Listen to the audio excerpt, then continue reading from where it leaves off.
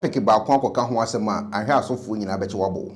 Tithe, so saying, offertories, prosperity preaching. Ukudi agro ho a sofo bia betima abo apra wo. Na we na Dr. Demina atena se ehunu se no. Sansem na omo keka no. Wa ma abontia mechire mu a enye papa because ono so yesofo a obetimi edi sa nkomo ni bi. Na aden no de ondi na okasa editia. Wose Kristo ni eni kwan so otua tithe.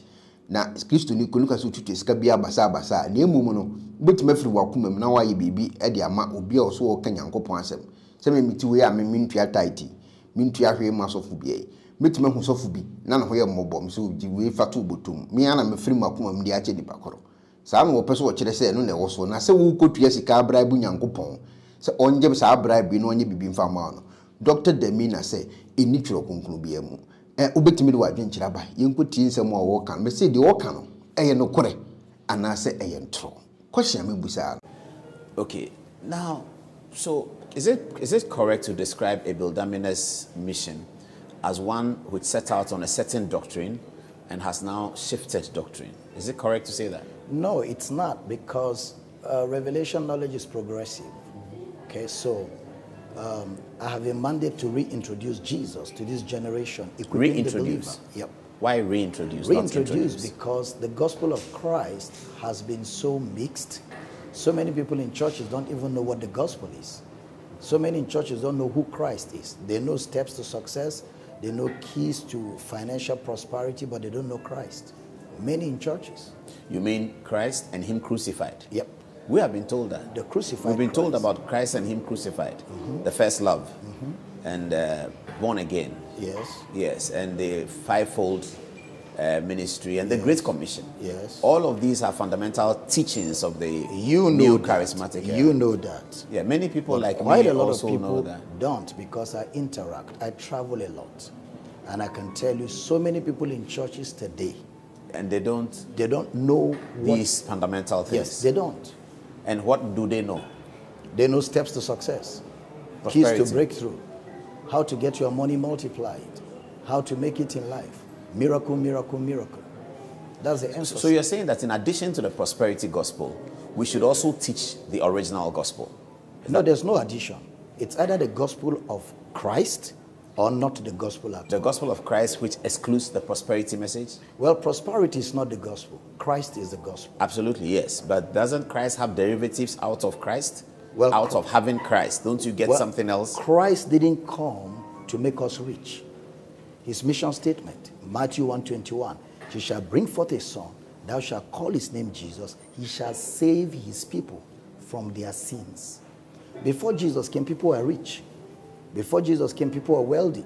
Before Jesus came, people were successful. So that's not his mission. He came to cure what human beings have no solution to, which is sin. Man sinned, man must die, and man does not have the wherewithal to free himself from the malady he has brought on himself. But God loves man. The wages of sin is death. Man has sinned. Man has died. Man is separated from God. Man is in a state where he's hopeless, helpless. God looked at the planet, and he discovered that all the gold mines of Ghana couldn't pay for man's sins. The oil wells of the Niger Delta in Nigeria couldn't pay for man's sin. All the treasures on the earth. So God Almighty, because he loves man, became a man to die on the behalf of man, to save man from his sins. So that's why Jesus came. Yes. And that's the gospel. Once you get born again, you have a life to live, don't you? You have a life to live before you're born again. Yes. And you have a life to continue living after you're born again. Now, that life, that you live with Christ. Yes. So Christ is in you. Yes. Christ is in you when you go to court as a lawyer. Yes. Christ is in you when you go to build as an engineer. Yes. Christ is in you when you go to work as a doctor. Yes. Christ in you, which they say is the hope of glory. Yes. Is that able to make you a better lawyer? The Christ in you. What makes you a better lawyer is the school you attended and the courses you did and how skillful you were with your lectures in school. You agree with me. The schools you attended, the people who wrote the books you read in your law classes or your medical classes, some of them are not even Christians. But yes, yet but you Christ, have to study Christ that. has all that knowledge. Christ has all that knowledge. Is he able to share some of that knowledge with you? That's not his mission. Whilst His it's not his mission, once you have taken Christ into your life as the central figure force that drives my life. Yes. But I'm a doctor. Yes. Is Christ able to reveal to me by the power of revelation things that can make me a better doctor? Well, Christ is able to give you directions by his Spirit as to choices to make, what to do, what not to do, where to be. But when it comes to the intellectual, it will depend on how studious you were, how committed you were. That's why some of the successful people are not Christians. No, they don't have the Holy Spirit. I hear you I'm say talking that. about in the yes, secular. I hear you say that people are successful, but the Bible seems to have made provision for that. When it says that the Lord your God maketh rich and he added no sorrow, it suggests that there's another rich. Well, the riches the Bible talks about in the New Testament are the riches of his grace, the riches of his glory, the riches of his mercy. He's not talking about material things. The riches he spoke about in the Old Testament.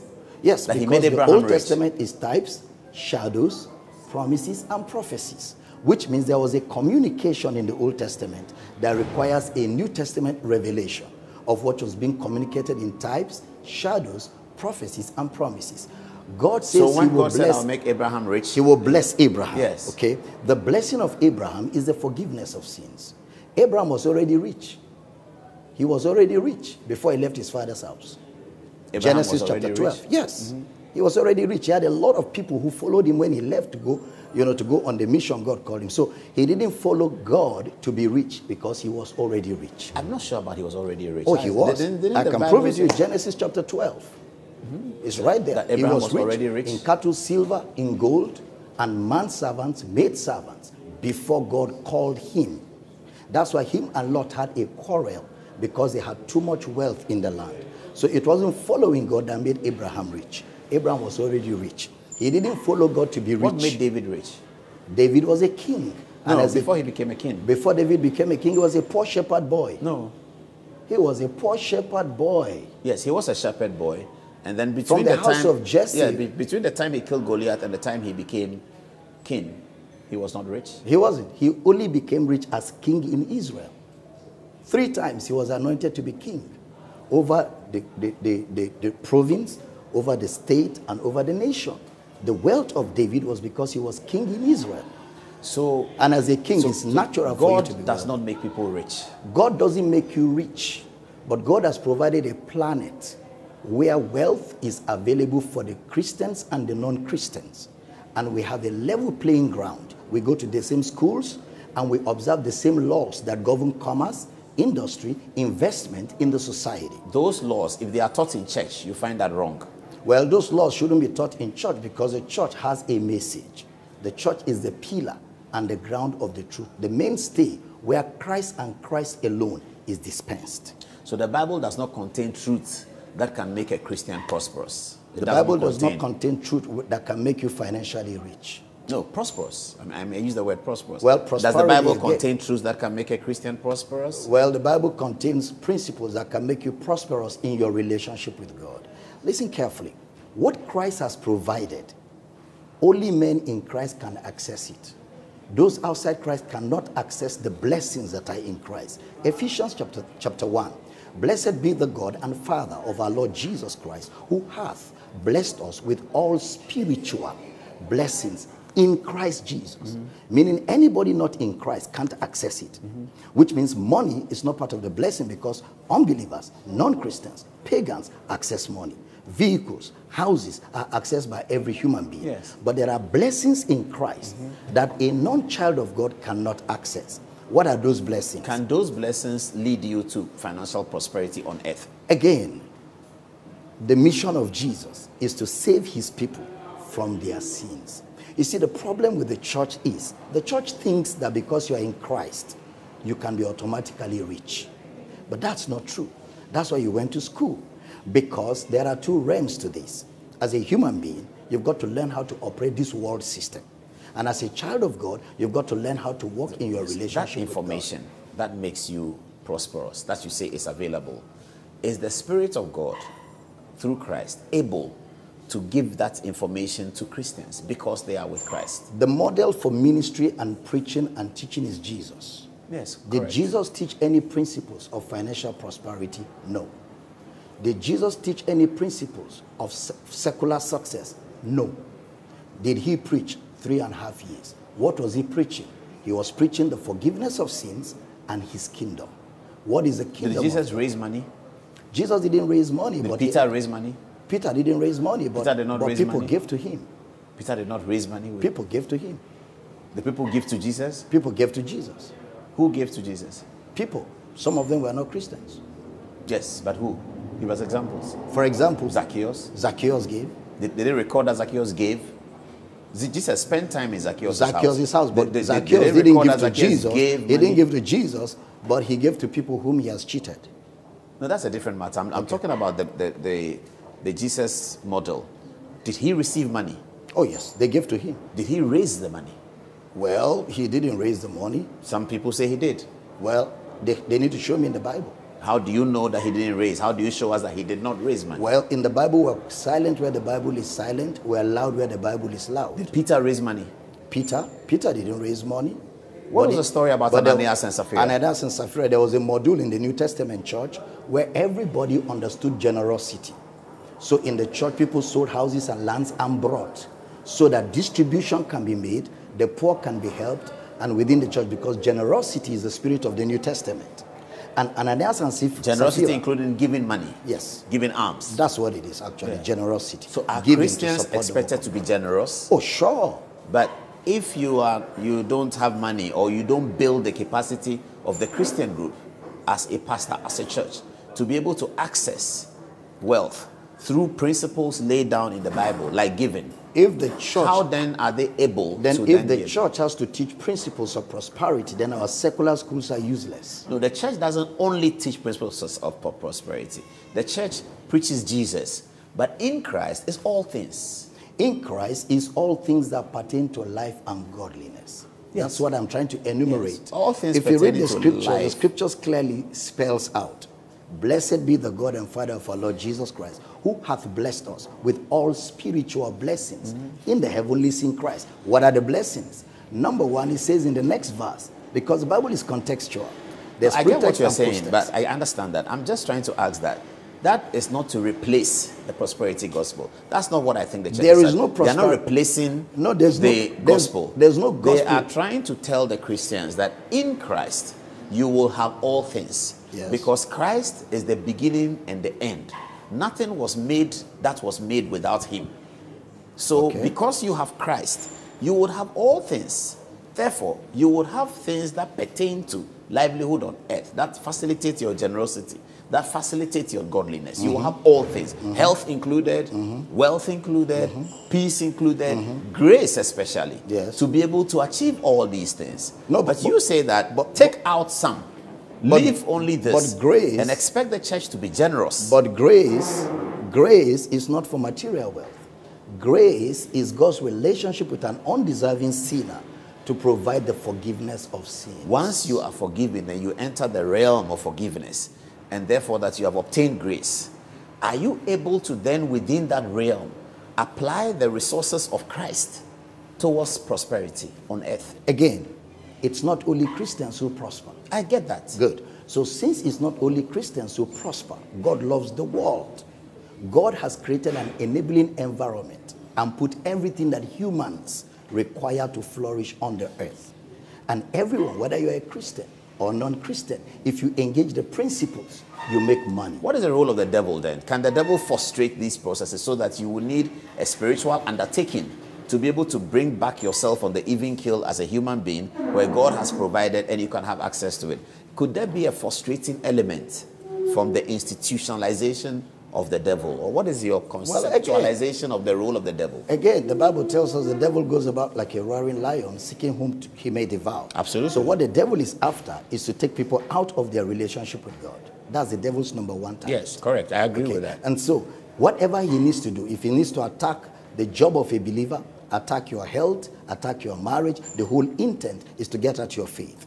Yes. Brother James will say, the trying of your faith worketh patience. So the trials target your faith. What the devil is That's after interesting. is your faith. So the devil comes after a Christian Your faith. individual to attack your faith. Yes. In attacking your faith, he may attack anything, your Yes. health, your Anything. resources. Yes. Yes. So do you need to mount prayer against that force that the devil will bring? You resist the devil. The By- scripture tells by you to doing what? resist him By doing what? with words.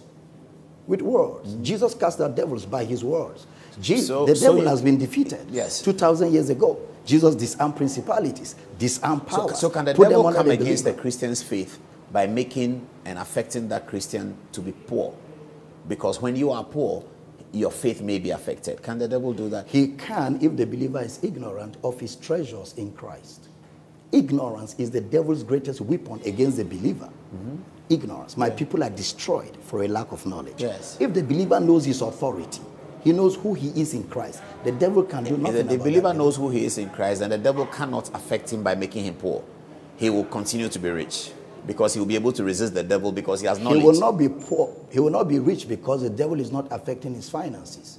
He will be rich because he is doing the needful in the secular to make wealth. Yes, but he has knowledge to resist the devil. Yes. You need knowledge to do that. A believer can have knowledge to resist the devil, but doesn't have the skills to do well in business.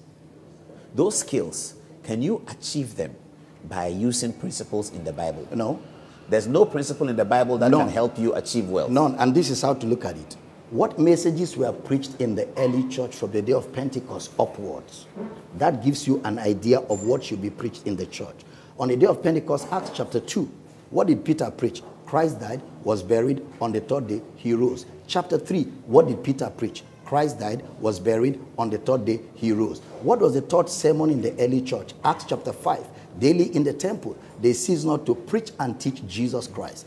What was the message in Acts chapter 6 and 7? Stephen, Christ died, was buried, he rose. What was the seventh message in the New Testament? Acts 8:5.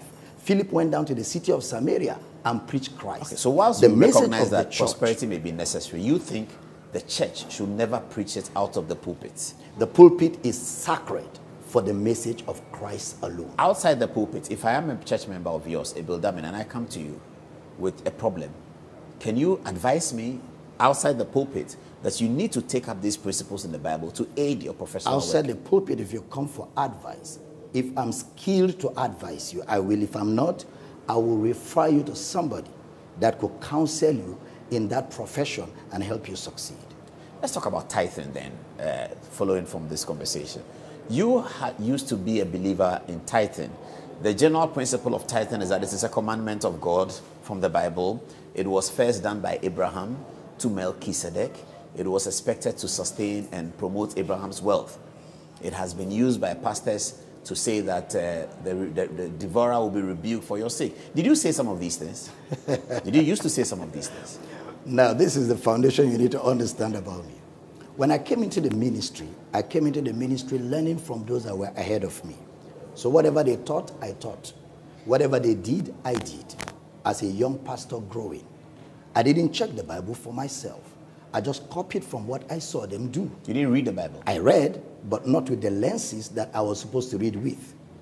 Because all I knew was what I was taught. But I grew in ministry. And then I looked at the book again and I began to check some things. And I discovered some of the things were wrong. So you preached the pro-tithe message before? Oh, yes, I did. And you told people and to bring their tithe to the church? Very radically. And I asked people to pay their tithes. Did people come to complain to you in those days that they were paying their tithe and they were not seeing results? Oh, some of them. Myself inclusive. I was paying my tithe. And you were not seeing results? Yes, I was paying my tithe. When you say you're not seeing results, what does it mean? Again, so what is results? What's your definition of because results? Because it says, the church has been told that if you pay your tithe, you open the windows of heaven, you pour out blessing to you, you will not even have enough place to keep it. But can I be honest with you? So many tithers, 90% tithers have room in their houses that has not been filled. So you mean 90% of tithers have not received that blessing? Their houses are not filled to overflowing like Malachi promised.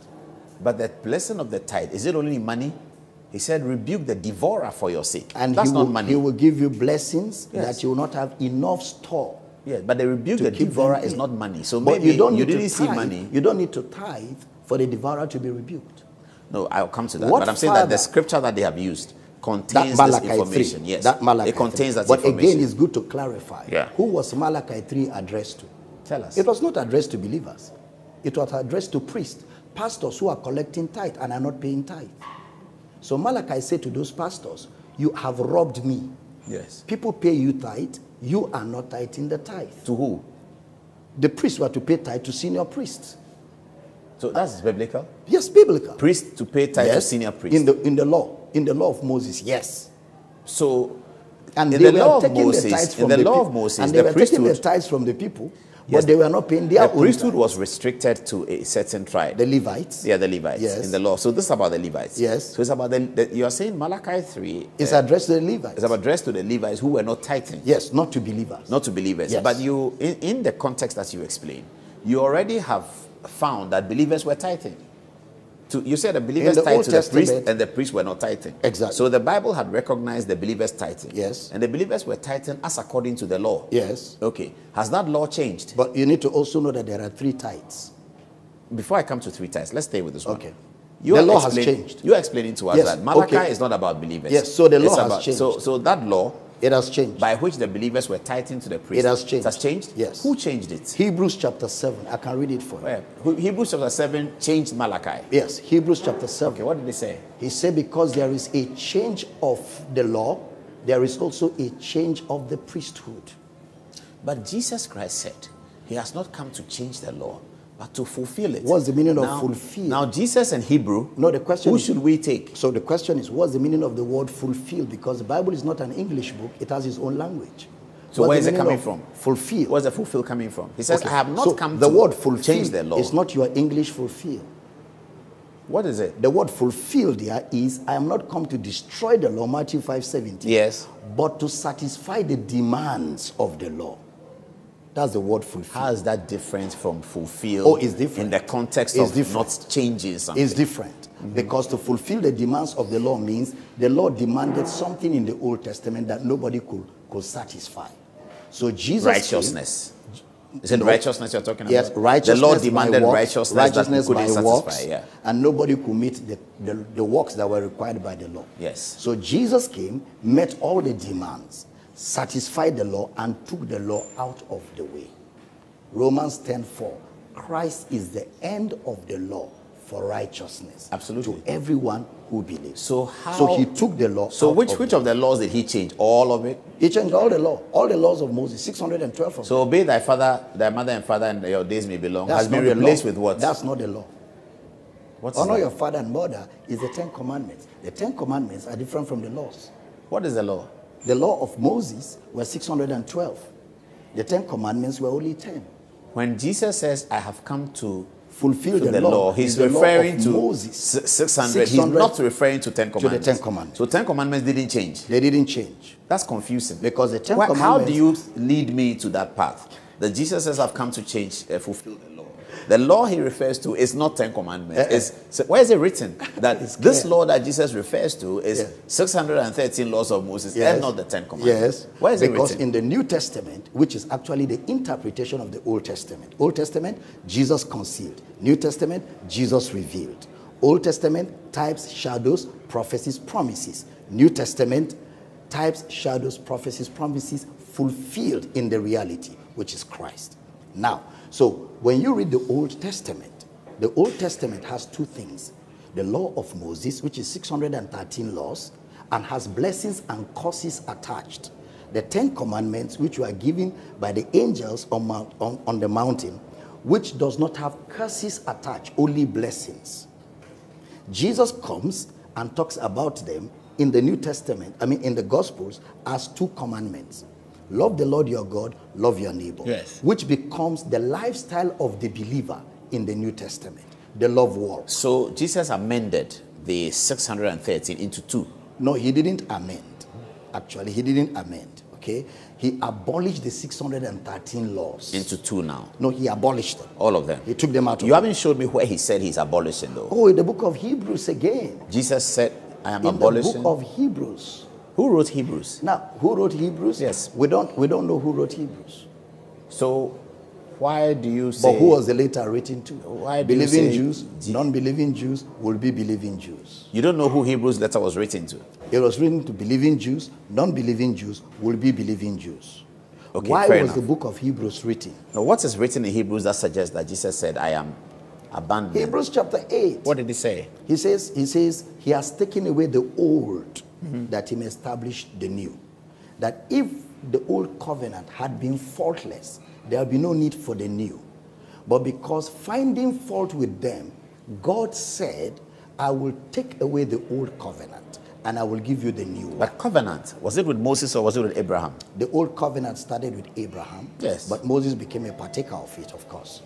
Well, all of us have become partakers there. We are not partakers of the old covenant. Now, so this we are old, partakers so of the new covenant. The written, in the Hebrews writing, which says the covenant, it should be reference to Abraham, because it was with Abraham that the word covenant was used, that God had a covenant with Abraham. It didn't quite say God had a covenant with Moses. He did. He had a covenant with Moses, it says so? Yeah. Okay, so if then it says covenant in Hebrews, why are you saying it's Moses but it's not Abraham?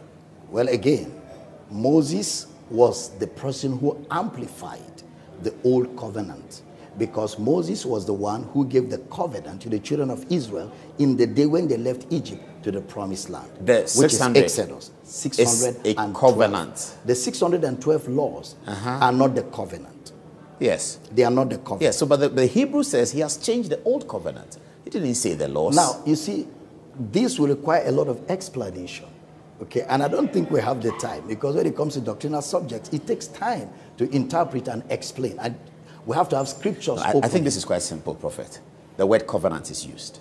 Jesus The says, word I've come to covenant- change the covenant. No, you he said didn't say come I've come to change the That's covenant. what you told me that he said in Hebrew. I said in the book of Hebrews, God took away the old covenant to establish the new one. How do you know Hebrews that? chapter 8. How do It's you know? right there. What did he say? What are the words? It says, this is the covenant that I will make with your Correct. fathers. So he used the word covenant. And what's the word covenant? Now the covenant he Covenant made with our there- fathers was made with Abraham. The covenant and it has there- to do with the circumcision. So the covenant there is not your English covenant. And the covenant had nothing to do with the circumcision. The word covenant is the Hebrew word epangelia. Epangelia means a self-fulfilling promise. That is, God made a promise to Abraham that only God will fulfill. He didn't need Abraham to have any part in the fulfillment of that promise, epangelia. And that self-fulfilling promise. So the that word God covenant used is not appropriate. It's not the English covenant. It's Bible covenant, which is epangelia from the original. Fair enough. Which means How a does it then self-fulfilling refer promise. to Moses excluding Abraham? Well, he will refer to Moses excluding Abraham because Moses is the father of the law. The law was given by Moses. The law was given by Moses. The scripture said covenant. It didn't say law. Well, again, you need to understand that under the old covenant, where Moses operated, he gave laws under that covenant. So we should understand covenant in Hebrews to mean the law of Moses. No, plus the promise of God. All of that context, constitutes in the all of that old context, covenant. however, the 10 Commandments remain sacrosanct. That hasn't they changed. remain sacrosanct. They Where do don't you get change. that from? That's what the Bible teaches. That the 10 Commandments remain sacrosanct. Yes. But the law of Moses has Yes, gone. that's why Paul in Ephesians will say to children, honor your father and mother. For this is the great commandment with a promise, not with a curse. When Jesus Christ said, I have come to fulfill the law, he I've was come asked, to meet the demands of the law. yes, when he said that, he was asked questions about the 10 Commandments. He wasn't asked questions about the law of Moses. No. He was asked questions about In he said Matthew that a chapter man 5, has done so. No. That's not. He was dealing with the law of Moses. He said, you have heard it has been said of old, thou shalt not steal, thou shalt not kill, thou shalt not commit adultery, thou shalt not covet your neighbor's stuff. But I say, And these are all the law, not the 10 Commandments. these are the laws, yes. The 10 Commandments doesn't have thou shalt not commit adultery. Well, the 10 Commandments have thou shalt not commit Yes, adultery. it does, certainly but does. remember, the spirit of the 10 Commandments is love for God and love for your neighbor. So actually, the 10 Commandments is a love walk. No, I'm confused. 10 Commandments has those things you listed. The- When Jesus said, have you not been told? All the things Jesus listed are contained in the 10 Commandments. So the New But Testament. you say that Jesus didn't change the So 10 the New Commandments. Testament Yeah. interprets the Old Testament. In the New Testament, which is the interpretation of the Old Testament, things are made clearer. The law is set apart from the 10 Commandments. The teaching of the 10 Commandments is a love walk. Thou shalt love the Lord your God. Thou shalt love your neighbor as yourself. Now, when I love you, I won't steal from you. When I love you, I will not defraud we get you. that. My point Okay? here is, So the point Prophet, is my this. point is the distinction between the law of Moses and the 10 Commandments. Yes. You say the law of Moses is gone. Yes. But the 10 Commandments is It's not not gone because Now, Jesus Christ is the one who said that I have come to fulfill the law. And when he said it, he was talking about 10 Commandments. no, he wasn't. Okay, I will say that he was talking about 10 Commandments No, because he the wasn't. things that he predicted the statement, as you yourself have just said, thou shalt not, all the thou shalt not, he said, when he was telling his audience that you have heard that they said thou shalt not do XYZ. Those XYZ was a direct reference to the 10 Commandments. You say that those He wasn't making those reference. prohibitions, thou shalt not, those prohibitions, you say, whilst are in the 10 Commandments, you say are also contained in the law of Moses. But you see, the point is, you're asking me questions, and you're not giving me enough time to explain the answers. I just want to clarify. 10 So Commandments, for you law to of get Moses. clarity, I've got to explain. And I'll need all the time Let's to bring you to explain that one more, then we understanding. move to tithe. Okay, so good. Old Testament, where we have the 10 Commandments and the law of Moses. So remember, when God gave Moses the 10 Commandments, the 10 Commandments were put in the Ark of the Covenant. When Moses gave the law, 613 laws, they were put outside the Ark of the Covenant. Outside the Ark of the Covenant, because that was Moses' law to the children of Israel. John chapter 1 verse 17. The law was given by Moses, but grace, which is truth, came by Jesus Christ. So there's a difference, clear-cut difference, between the 10 Commandments and the laws of Moses. The 10 Commandments have no curses. The law of Moses has curses attached. Deuteronomy 28 lists all the curses that come along with the law. So what Jesus came to fulfill was the law and take it out of the way. But we still have the 10 Commandments. The 10 Commandments, which is our love walk. That we should obey. Well, the obedience of the 10 Commandments is what Christ has done in the heart of the believer. The Bible says you have obeyed from the heart that form of doctrine which you have received. Philippians 2 says, work out your salvation. Verse 13 says, for it is God that worketh in you, both to will and to do of his good pleasure. So there's the outworking of Christ's life in the believer, which is reflected in the love walk. Okay, so 10 Commandments is 2. Love thy Lord thy God with all thy heart. Love thy neighbor as thyself. 2 of them. Law of Moses, gone. Gone. Tithe was in the law of Moses. Tithe was in the law of Moses. So it's gone. Tithe is gone because in the New Testament church, there was no tithing. Ephesians chapter 2 verse 20. He says that in the New Testament is built on the foundation of the apostles and the prophets, Jesus himself being the cornerstone, which means Christianity is apostolic and historic, which means what Jesus never did, we're not supposed to do. What the apostles never did, we're not supposed to do. What they did, we're supposed to do because it's apostolic and historic. So in the New Testament, Jesus never spoke in tongues. Or we take that from the apostles. Jesus never, but we take it from the apostles. Okay, so we can do what Jesus did and what the apostles did. Okay, I'll come to that in a minute about that one. So the tithing has been taken out. The tithing has been taken out. For the reason that what? It is unrighteous? But no, for the reason that there's a legalism in it. That legalism is what Jesus took out. But there are lessons from the tithe. Romans chapter 15 verse 4 tells us. I need to break that down. Yes. The legalism of the tithe is what Jesus been taken took away. That if you don't pay the tithe, you don't You're get under this. a curse. That if you don't do this, you don't get this. That has been taken out. Whatever the tithe provides, yes, you can get it without tithing. Whatever the tithe, sure, you can get it from whatever God. They told you, the promises that they gave you, get it from God without tithing. Without tithing, you don't need to tithe for that. Yes. Okay. However, if you tithe, there's nothing wrong with it. No, there's nothing wrong with the tithe. Okay. Nothing is wrong with tithing. But you won't get anything out of it. Tithing is just 10% now. So why do we tithe? Well, in my church, they talk about first fruits, which they call the New Testament tithe. I'm coming to which can be more than 10%. I'm coming to the first fruits. Yeah. Now, so what is tithe? Tenth. If people under the blood, because that's the Moses law. Yes, that's so we want to go beyond that. Now, in the New Testament, we don't percent. There's no percentage for the believer. It's from your heart. But there's generosity. Yes. You give from your heart. As a man has proposed in his heart, so let him. So you're saying don't ask the congregation to give tithe, but encourage them to give to the church. Oh, sure. Those are the lessons from the tithe. Romans chapter 15 verse 4. What things were taught are for? They were taught for our learning, that we through patience and comfort of the scriptures might have hope. So the question will be this: what was the tithe used for? Yes. Number one, it was used to support the house of God. Correct. Number two, it was used to support the Levites. Yes. Number three, it was used to support the strangers, the orphans, and correct. the widows. Still the same. So in the New Testament, why do we give?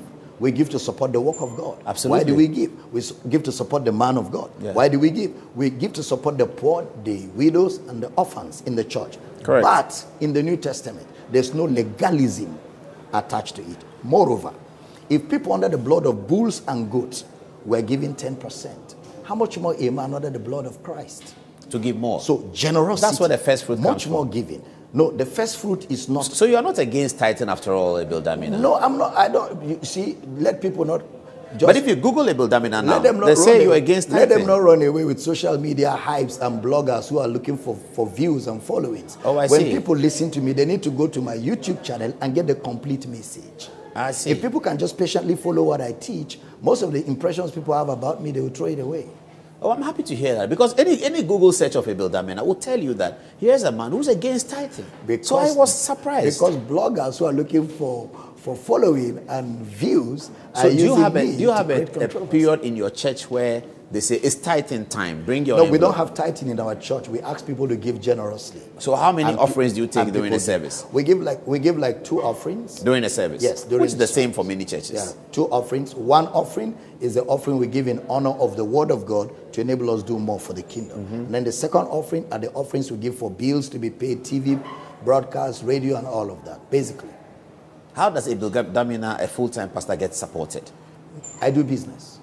Or you don't, the church doesn't pay you? No, the church doesn't pay me. And all our pastors. So you're not a empower us. full-time pastor then? I'm a full-time. How do you get time What to do is business? full-time? Full-time. Full-time is that you are committed No, only to developing the That's church. your innovation of the title full-time. But the Bible meaning of full-time does not mean you're jobless. Paul was a tent maker. He was full-time. Peter, Peter was a fisherman. He was Christ full-time. asked him to stop the fishing. No. He did. No. He said, come and I'll make you fishers of men. He never did. For sure. And Christ asked never Peter to stopped. stop. He No, did. He Peter stopped. never stopped. When Jesus died, where was Peter? He When went Jesus back to his died. business. Yeah, because Jesus had died. When he came He back to went the back mission. to the business Yes, because the business was still running. Well, he's a fisherman, he can always go back. Yes. But the period that he was with Jesus, he didn't work. Jesus never he worked for asked Jesus. them. No, Jesus never asked them to stop their businesses. He said, stop and come and follow He me. was establishing priority. He also said, forsake wife. Yes. But Peter didn't leave his wife. How many wives did he have? 1. How do you know? It's written in the Bible. That Peter had one wife? Yes, he had a wife.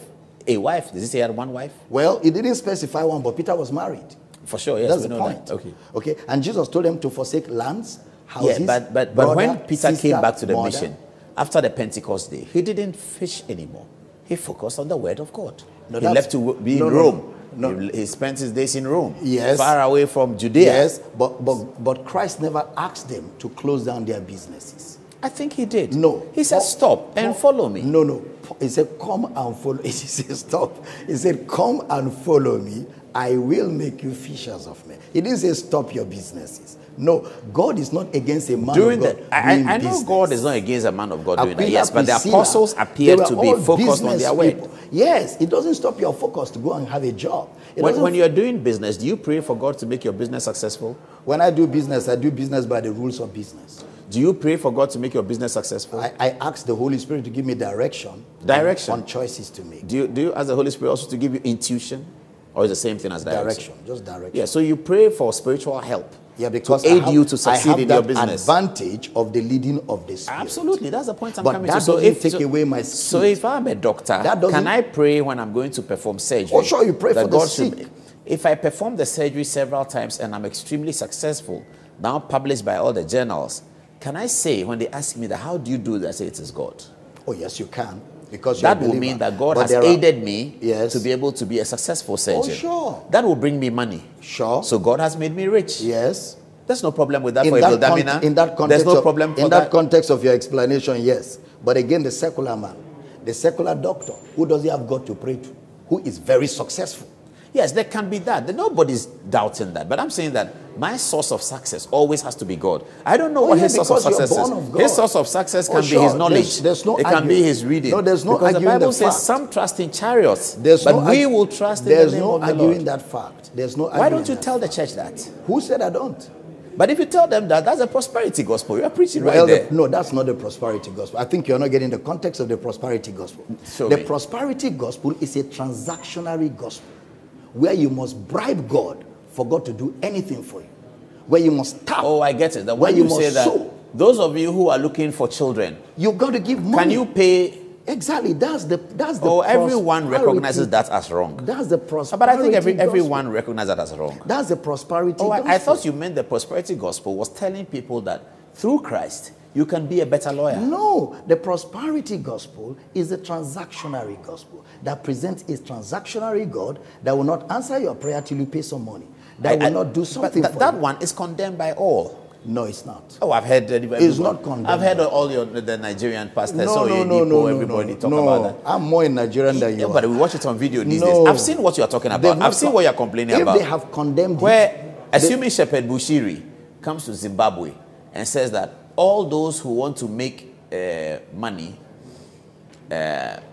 of a certain amount, even in Ghana, please bring. Even in Ghana, we had a personal experience. I can tell you that there are many churches. No, we have in an Ghana. experience. Let me. I wish we had phone lines open. You will have a lot of confirmation. Yes, I'm sure. People are selling rice. People are selling powder, oil, anointing oil, and all kinds of things. Yes, all that is to be That's condemned. transactional. But let me ask you about this example. This pastor comes to Ghana at a big meeting. He says there's a 24-hour miracle. He doesn't ask you how much you should pay. He says, out of your heart, commit something to God and believe that within 24 hours, the Lord will answer your prayer. Why can't God answer if he didn't give something? So that's freely wrong. You have received, freely give. That's the gospel. But he says give something. Everything that comes from God is freely given. Romans 8:32. He that spared not his son, but gave him up for us all, how shall he not with him also freely give us all things?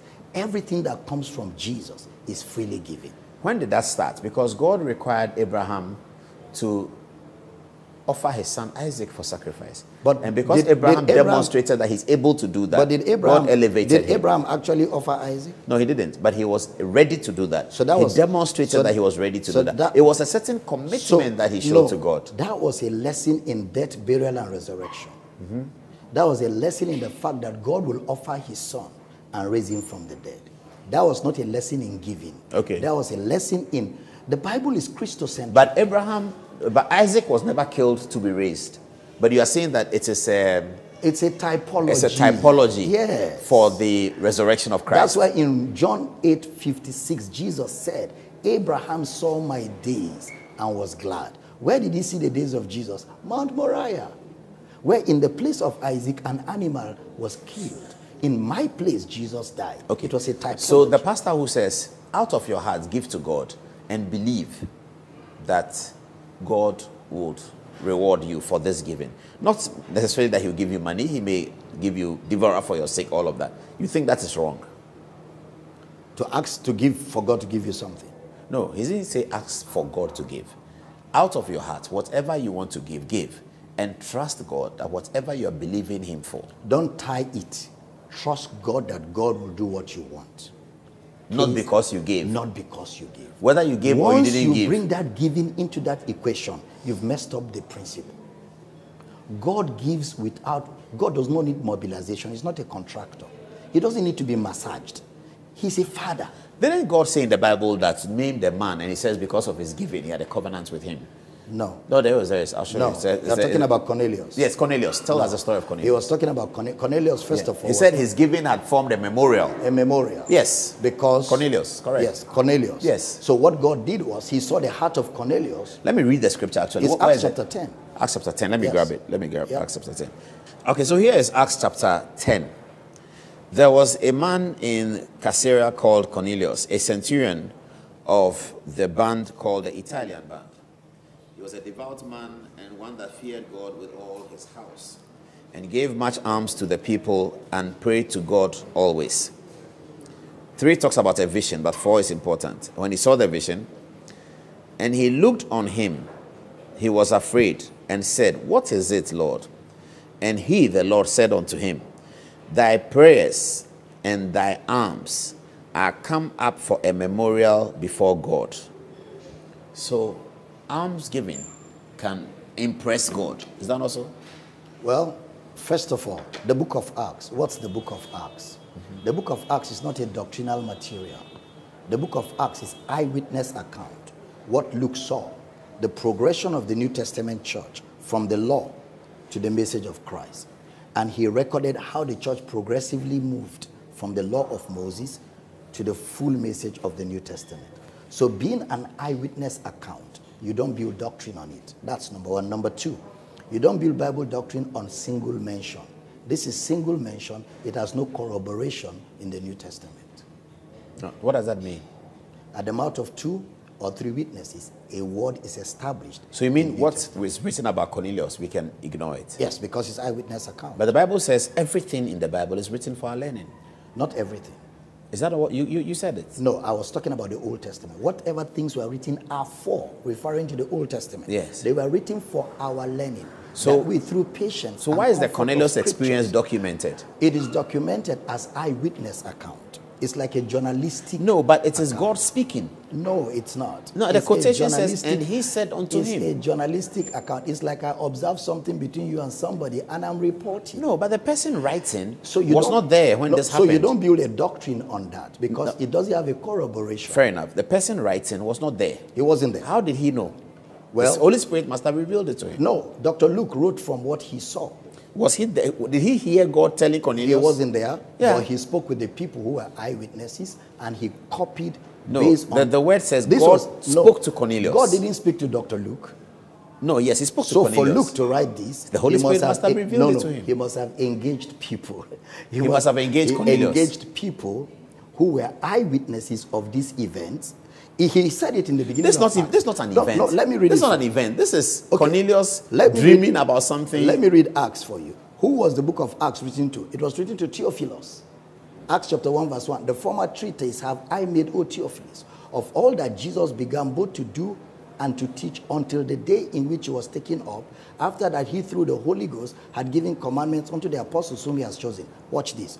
To whom also he showed himself alive after his passion by many infallible proofs, being seen of them 40 days. So it's what people saw and people told Luke that Luke documented. It wasn't God speaking to Luke directly. That's Clearly, why it wasn't God speaking to Luke. Exactly. So who told Luke? Somebody. Yes. Somebody Cornelius told. Yes.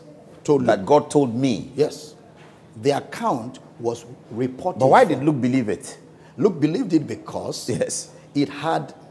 I mean, if you are a journalist and you ask from somebody that is credible and he tells you this is what it is, you will take it. Then the guiding principle of documenting in the Bible was that some of the things documented we can ignore if they don't have a repetitive culture. Then we cannot call it doctrine. Yes, because you can't build a doctrine on single mention. You build doctrine on double mention or emphatic mention. This was not emphatic. This was not double. Emphatic means what? It may not be double. Emphatic means an entire chapter. A principle is emphasized and taught in full in a chapter of. But that is determined by the translators. Well, they will determine how many times they repeat something. No, they won't determine that. Again, remember that the Word of God has a singular message. The singular message of the entire scriptures is Christ. Okay, so Cornelius, we should ignore it. Yes, alms giving. We shouldn't go thinking that you give alms and you pray and it will form a memorial before God, as it was for Cornelius. Because we shouldn't think it will be the same for us. At all. Because that's shocking there. Yes, because it doesn't even have a mention in core doctrine. Core doctrine is Romans to Jude. There's no mention of alms giving as a prerequisite for the blessing. None. So whilst it is clearly in the Bible, we should ignore it. Yes, there are many things you ignore in the Bible. For example, Moses said God was trying to kill him. How can God be looking for how to kill Moses? That's an assumption. Moses also said in Genesis 18. But that's an opinion. Yes. But that's not an opinion. That's an assumption. But Moses says God's trying to kill me is an opinion. This is a report. Yes. From what people saw.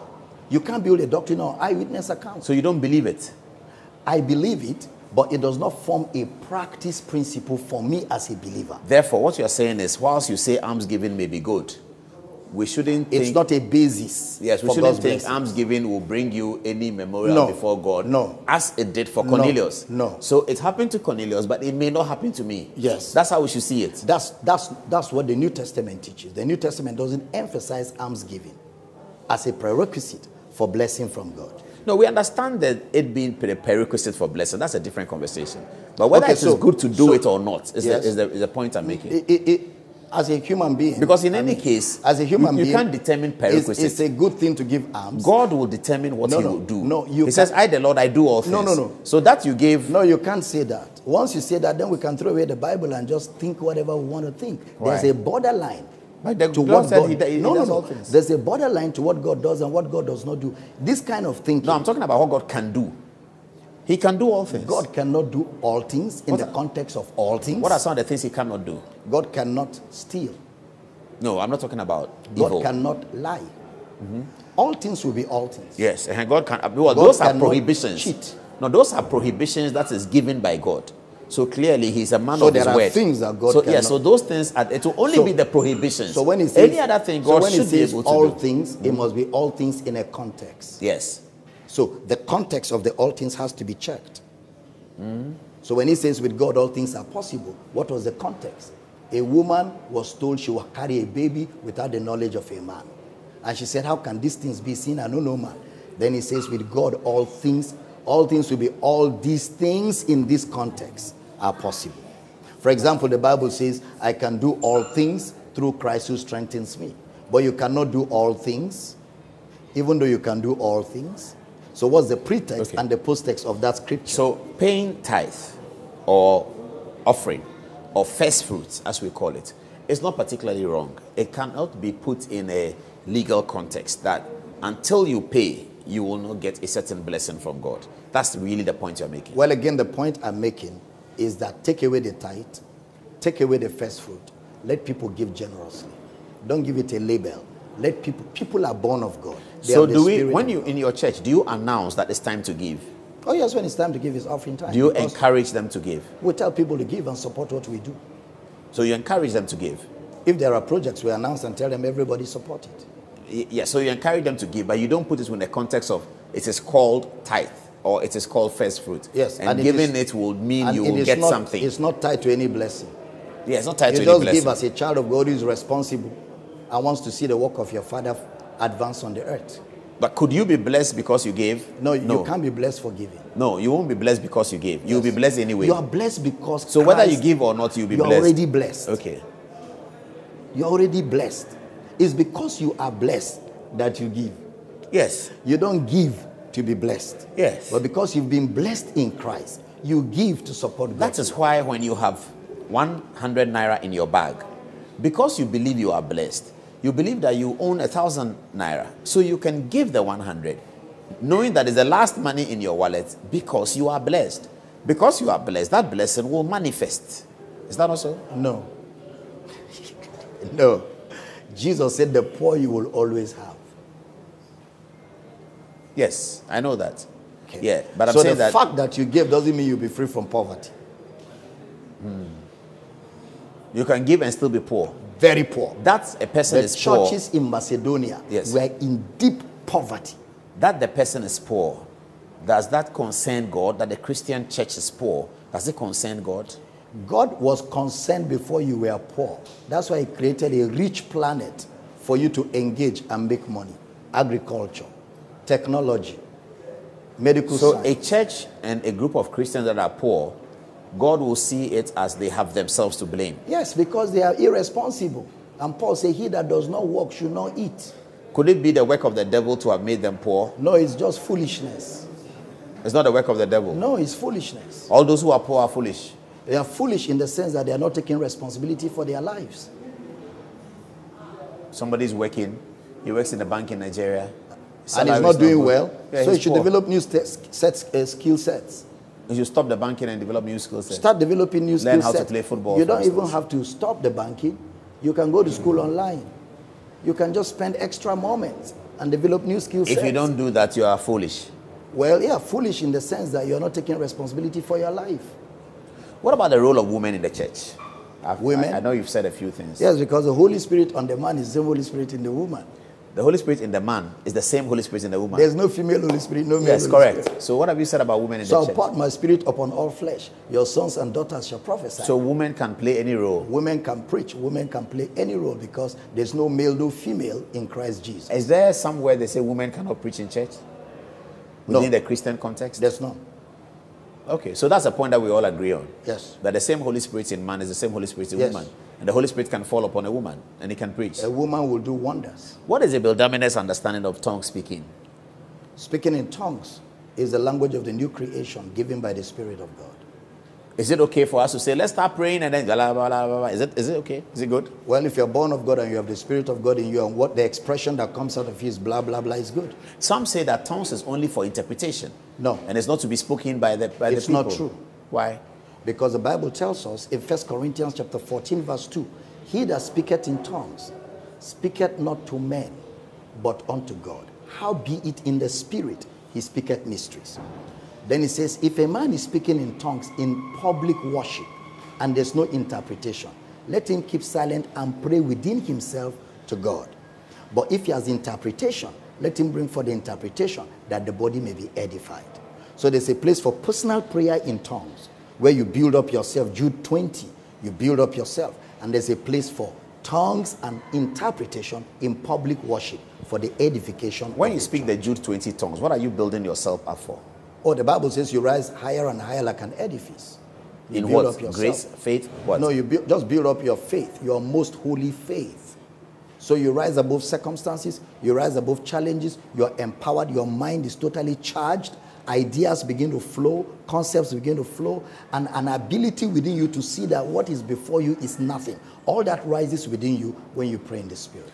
The rapture, which is something Christians are looking forward to, is said to occur in the 3.5 years after the arrival of the Antichrist. The Antichrist is expected after a period of many signs and wonders that have been discussed in Revelations, some of which have started. Social media reports Abel Demina are saying that there will be no rapture. Is that correct? You know, again, don't follow social media. Check me out on YouTube. My teachings are all there in their full series. For example, my rapture series is about 40 hours. You can't report a 40-hour teaching of 2 hours, 1 hour, 30 minutes in 5 lines on the internet. So what's my take on rapture? Yeah. Or what's the Bible take on rapture? Yeah. Rapture is not in the Bible. The whole Bible doesn't have the word rapture. So where the theologians get the word rapture from is from the resurrection of the dead. The dead in Christ shall rise first. Then we which are alive and remain shall be caught up together, and we shall meet with the Lord in the pneuma, in the spirit. Is that not a story in Revelation 13:14 where it says people got missing, they were looking for them and all of that? That's going to happen. Well, again, rapture is not missing and disappearing. Rapture is resurrection from the dead. No, the rapture used in the Bible, or there's no rapture used? No word rapture in the entire Bible. In Revelations? There's none. None. In the whole Bible. There's no word like rapture. What we have come to know as rapture is a is coinage what? by theologians to explain a concept of the resurrection of the dead. When does that occur? At the end of the world. When is the end of the world? When the trump of the Lord shall sound. Trump of the Lord sounds from where to whom? Well, the Spirit of God in every child of God will quicken the believer, and the believer will know that this is the time. And when that happens, the dead in Christ will rise first. Then we which are alive and remain, we shall be changed. This body will be dropped and changed into immortal body. And that's after the end of the world. After that event, does the world continue? It's the end of the world. So what is the Antichrist? Antichrist is not a person. Antichrist is a belief system. The system, yeah. That resists the deity of Christ or the humanity of Christ, or both the deity and the humanity of Christ. Yeah, but the scripture refers to an Antichrist as a man who will proclaim himself as Christ. No, it's not. And that he even has a number. It's not a man. You see, the belief system is in which people? It's in men. So it's not man, it's men. Even in Thessalonians, he talks about the man of sin. If you go to the original text in the Greek, it's not man, it's men of sin. Because the belief system is in men that resist and oppose God, and oppose Jesus as being God or Jesus as being a man. It's a belief system, it's a mindset. So it's not a political system of leadership? No, that's why the Antichrist is alive. It's on right now. It's not a future thing, it's on right now. There are people who resist the deity of Christ or the humanity of Christ. The Bible clearly says it is the number of a man. Those who have ears, let them hear. The number is 666. The book of Revelation cannot be looked at literal, because Revelation is a book of heavy metaphors. And the reason for the metaphors in the book of Revelation is because angels were attempting to reveal Christ to John at the island of Patmos. And angels don't really know Christ. Angels don't really know Christ. So in their bid to reveal Christ and the plan of God to John, they had to employ the use of heavy metaphors that requires interpretation from the doctrinal books of the Bible. So in interpreting Revelation, you need the other body of doctrinal material to interpret what Let me read what it says about the 666, and then you can tell us what other doctrinal material needs to be added. Okay, so here's Revelation 13:18. In describing what we have been told is the Antichrist, It says, let him have understanding, count the number of the beast, for it is the number of a man. The Antichrist is described as a beast with 7 horns and all that earlier in the Bible, earlier in the Revelations 13 or maybe 12. For it is the number of a man, and his number is 666. That's what it says. So again, it says the number of a man. Again, who wrote the book of Revelation? John. Yeah. So Revelation is a book of heavy metaphors, which means it will rely on the epistle of John to interpret the metaphors in the book of Revelation. You can't interpret metaphors by metaphors. So the writer of Revelation will interpret what he's saying there in his epistle. So what does John say about Antichrist generally? What the Antichrist is? 1 John chapter 4, verse number 3. You are saying the same writer? Yes, same writer. He wrote Revelation. But the doctrinal book he wrote is the book of 1st, 2nd, and 3rd John, which is doctrinal, which you will use in interpreting Revelation, which is metaphorical.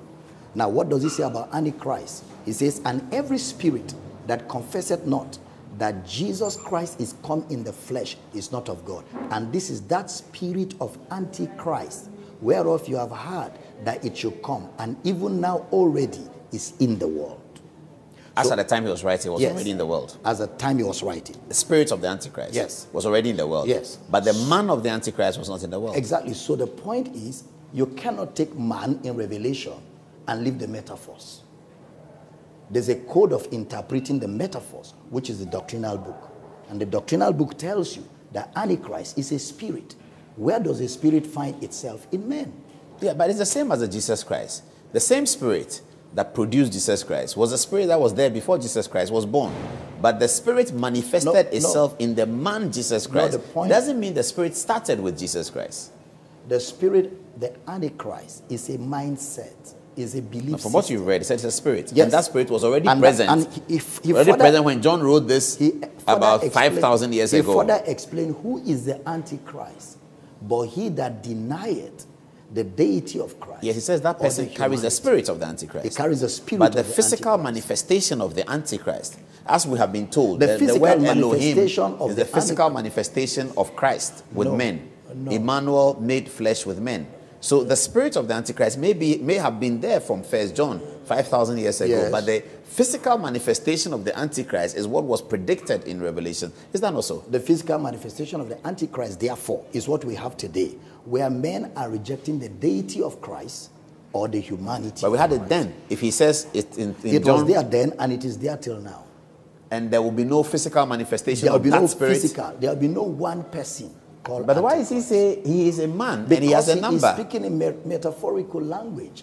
If you follow the tone of how he is bringing, why does he need to do that? Remember, why does he need to do that? Because in a vision you don't have literals. In a vision you have metaphors. For example, Peter is up, he's praying, and he sees a vision, 4-footed beast, and then they told him to rise up, kill, and eat.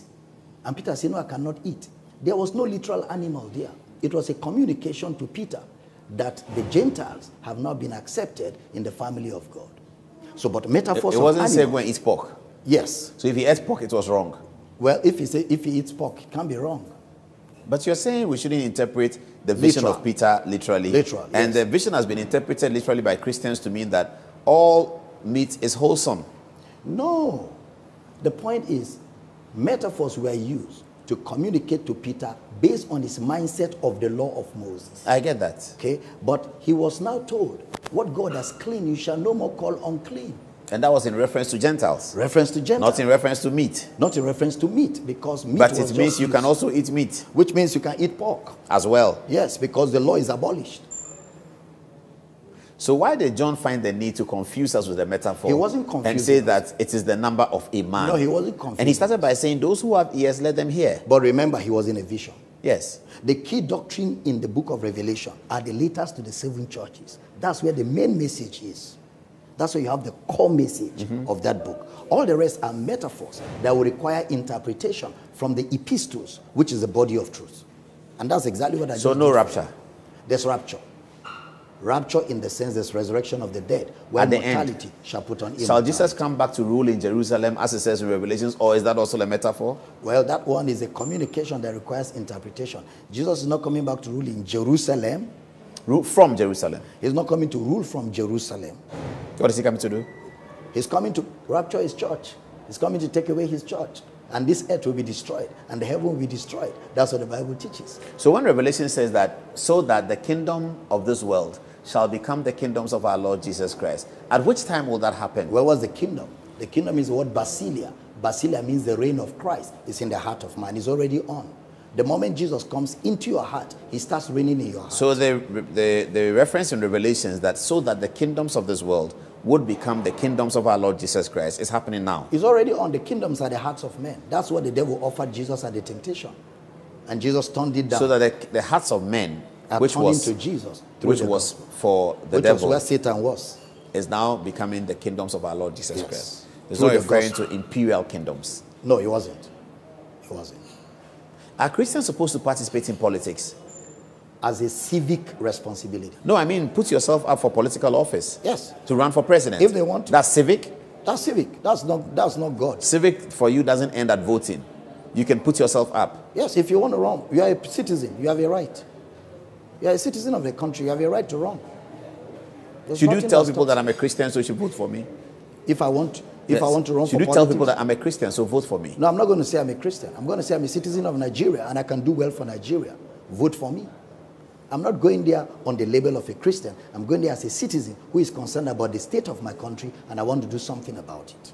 If a politician wanted to come to your church, if Bola Tinubu, the Nigerian president, wanted to come to your church the Sunday before the voting, would you host him in your church and would you allow him to address the church? I will not. I will let him come to church. I will preach. He will get blessed. And we all go home. He won't address the church? I'm not going to give him my mic. I won't. I'm a father. I have members of different political divides in my congregation. Assuming that, therefore, Peter Obi wants to come I'm not going to give him my mic. And this other... I'm not going to give him my mic. wants to come as I've well. had politicians. So you don't give your platform to politicians? No, I've had them come to my church. What about chiefs? Chiefs. Traditional authority. What will he say on the pulpit now? The pulpit is for the word of God now. It's not his paramount seat. So you don't give the pulpit to anyone else? It's the pillar and ground of the truth. I give the pulpit to only one who has the word of God to dispense for the edification of the body of Christ. I will give him my pulpit. If he's the president of Nigeria, would you give him your pulpit? If he comes to our church, I will give him the pulpit as the father of the land to greet the church, but not for campaign. If he comes for campaign, I won't give him my pulpit. He won't tell you his campaign. He comes to speak as a father of the land. Once there's a political coloration, I have sense enough to know that any politician looking for me at that time wants my pulpit for political relevance, and I'm not going to give him. It's not today. I've been preaching for over 30 years. The final one. How should Christians evaluate a pastor to determine whether he's a man of God or not? The Bible says somewhere that by their fruits you shall know them, but that's very broad. Even by their fruits you shall know them, it's not talking about how to identify a pastor. The context of that was false prophet. How to know false prophets? By their fruits. Yes, so that's what I'm saying. How do you know a man of God? A man of God is one who labors in the teaching of this word. A preacher that cannot open the scriptures, expound, interpret, rightly divide is red flags. Only the word of God makes the division between darkness and light. So a man of God must be able to sit on this word, because that's ministry. We will give ourselves to the ministry of the word and prayer. So how do I know a man of God? He's a dispenser of the rightly divided word of truth. Outside of that, red flags. Are there some red flags about pastors in Nigeria? About red flags? About pastors in Nigeria? There are quite a lot who are funny. They are funny? Yeah, there are quite a lot who are funny. Including some senior ones? Yes, including both senior and down. There are quite some that are funny. But you are laughing at them. No, I'm not laughing at them. I'm just laughing because of the way you're asking. Are there some pastors in Ghana that are funny too? Oh, sure. Every country has them. Even in America. Give me one pastor in Ghana that you think we can rely on. Because I do not live in Ghana and I try not to mention names when I speak in public. What about in Nigeria? But I gave some indices. Same thing in Nigeria. So give us some indices in Ghana. What kind of pastor can we rely on? A man who teaches the word, sound word, rightly divided. The message of Christ. A man who doesn't call for tithe. No, you see, tithe is not a sin. I've said it here. But legalism and transaction is not the Bible. But a man who calls for tithe as an obedience to the word, is wrong or right? No, if a pastor says, well, bring your tithe as an obedience, the work of God, there's nothing wrong with that. It's just that the pastor is limiting his church. He's limiting the potential of the giving of the church to 10%. No, in my church we say first fruits is more than 10. Well, first fruit again in the Bible. It can be even all. No, first fruit in the Bible is Jesus. It's not money. Yeah, I understand, but the concept that we say is that the Old Testament is the law, that's 10%, limits you to the law, do more, that you may be out of the law, and obtain the blessings outside the law, which is forgiveness, faith, freely given, etc., etc. No, but if you have to do something to obtain forgiveness, then it's legalism. No, it's not to obtain forgiveness, but just to benefit from the New Testament model, which is the faith and the freedom that Christ has given. That if you pay the tithe under the law, you restrict yourself under the law. Therefore, if you are under the law, you will be under the law. But again, truly, you don't have to give anything to benefit from the New Testament. Last one, polygamy. Where does it sit? It's a non-essential. It's a non-essential. There are essentials and there are non-essentials in the Bible. Yeah, but Christians have to govern their lives with these things. So, is polygamy what's the standard? Wrong? What's the standard from the beginning? Male and female. Yes. Husband and wife. Yes. Standard from the beginning. That you're talking about Adam. From the beginning. Beginning God's of what? Genesis 1 and 2. That's Adam. That's the beginning. So you will Abraham, hear Jesus say it was not so in the beginning. So that means there's a standard God set for man. so polygamy for you is wrong. Well, it depends. If a man had 3 wives before he got born again, No, a young man who is born again who wants to take another filled with wife. the Spirit, taking 2 wives, Another wife. He has one, he wants to take another. well, if he's in my church, I'm going to counsel him not to do it. Why not? Because Is it a sin? it doesn't have to be a sin if the first wife agrees that he can have a second wife.